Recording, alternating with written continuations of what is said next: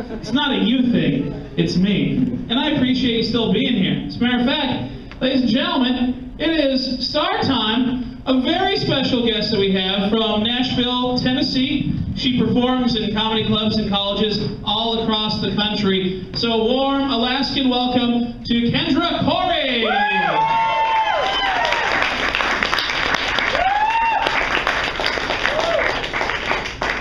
Hey guys, hey, what's up? What's going on?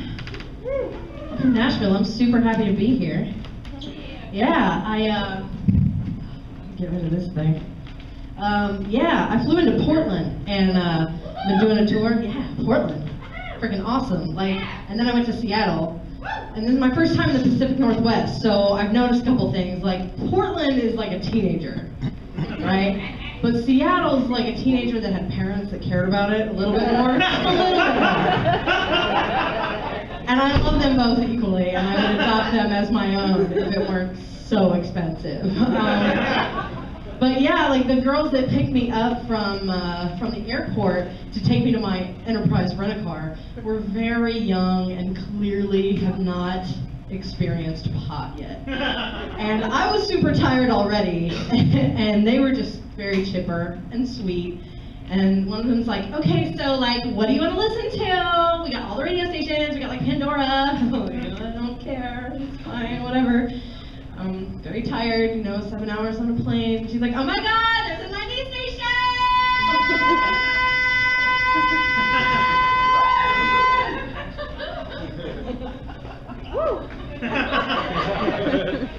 Fine, yeah, that's great, okay. She said it in the way that made me feel old. I'm not old, but I'm definitely, hey, the 90s aren't vintage years old. You know what I mean? Most of the time I'm like, do I want to put on pants and leave the house years old? And occasionally I do approach, whoa, is that a Vitamix years old? Because there's a line. But they were sweet, and we were listening to the 90s, and Britney Spears comes on, as she do. And I remembered how much she sounds like she just came from the dentist. Or like she's got something stuck in her throat, like a Backstreet Boy.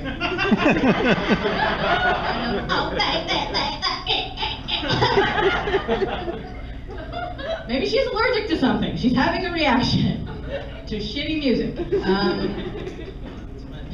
That would make a lot of sense. I love Britney, and I appreciate her for doing her. She's never tried to be anything other than bubblegum. She knows that she is pop, and she has stayed there. She has never tried to do an acoustic set. Because what's she gonna do? Like walk up to the piano player and be like, could you play this song in the key of off?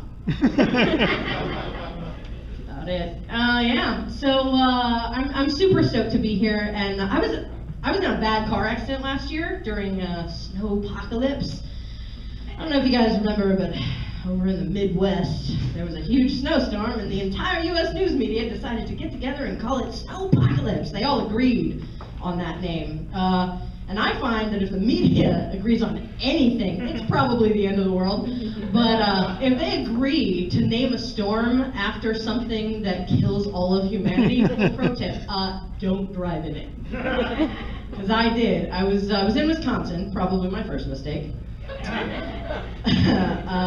Did we have an awe for Wisconsin? It's the bane of my existence. I don't drink beer, right? I'm living in freaking Milwaukee, which is dumb.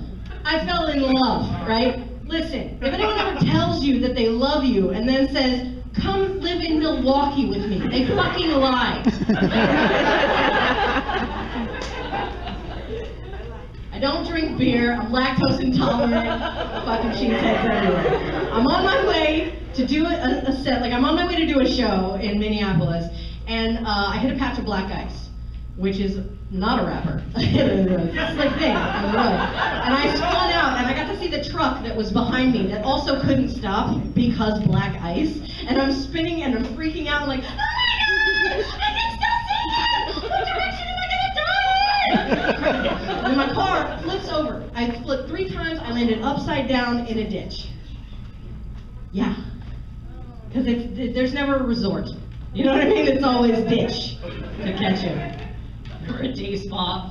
So I'm there, okay, I'm doing this thing, I'm swinging, all right, I think I have all my limbs, and then this civilian, bless him, he comes to the car, he's trying to keep me from freaking out, but he could only open the door like 6 inches, which was really building my anxiety, and he was trying to talk to me and ask me questions like, hey, where were you headed? And I was like, I'm on my way to a show. I'm gonna pause for just a second and repeat that.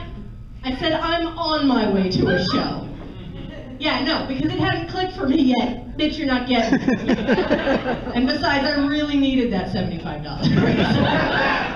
So he's like, oh, what kind of show? And I was like, a comedy. He's like, oh, you're a comedian? I was like, yeah. He's like, oh, really? Tell me a joke.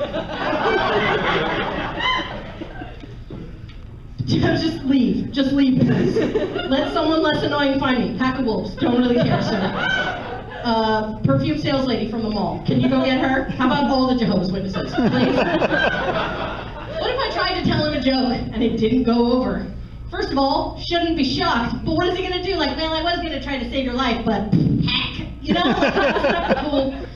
I do stand-up comedy, not hanging upside down waiting to see if I'm going to die comedy. So, the fire rescue did come, and the first guy comes, and he was way too chipper and nice and like happy about the whole situation. I guess business was booming because snowpocalypse, but he yanks the door all the way open, and he's like, hey, what you doing?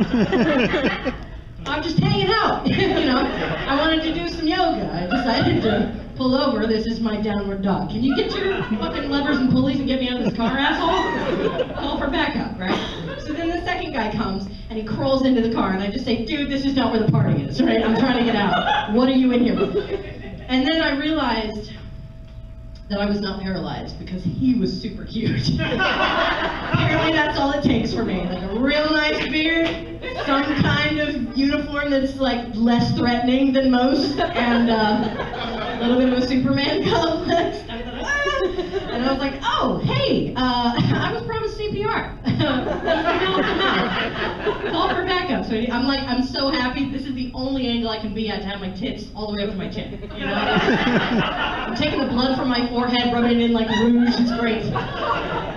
And then the third guy comes, and he asked me a dumb question. He's like, is it okay if I put my hand inside your pants to hold you up while we cut the seatbelt? Permission granted, dude. I don't need to know your last name. I don't need dinner and drinks. I don't care how many fingers you use. Hold this. Don't care where you put it, okay? Get me out of this car. So I got out, and I had to get a new car. Like a new, to me, car. I'm not like a brand new car.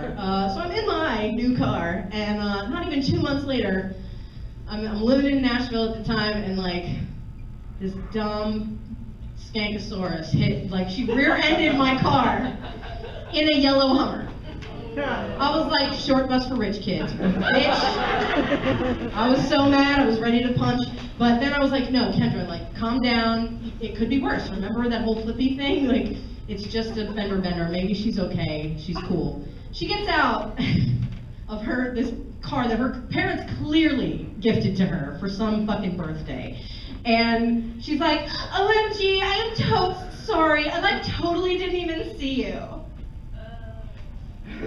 Well, glad mom and dad bought you the vehicle that allows you to see everything then. Great. What were you doing? Were you texting? Yeah. Oh, were you texting your boyfriend? Uh-huh. Oh, about Jesus and how much you love him? Mm-hmm. Yeah. And how much you want to meet him right fucking now? Punch her in the baby maker. We're all safe. We're good. I just wish my dating life had been as productive as my car life was. At least the cars wanted to flip me over and hit me from the back.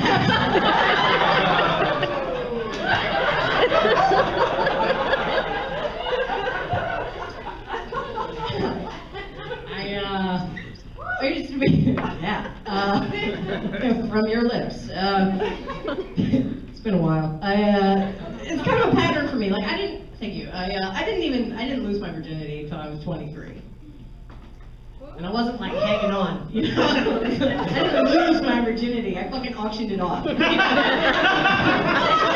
years old. Are you in the market for a fat, sassy chick? No, you are not my current demographic. One ticket. This shit gone. But yeah, I don't don't know, I've been doing things that make me feel good about myself. I think we gotta build our self-esteem. Learn how to dance from a fat, sassy black friend. Oh, yeah. I can drop it like it's hot. I'd show you, but I'm still working on picking it up. So, all right, you guys, my name is Kendra Corrie. Thank you so much.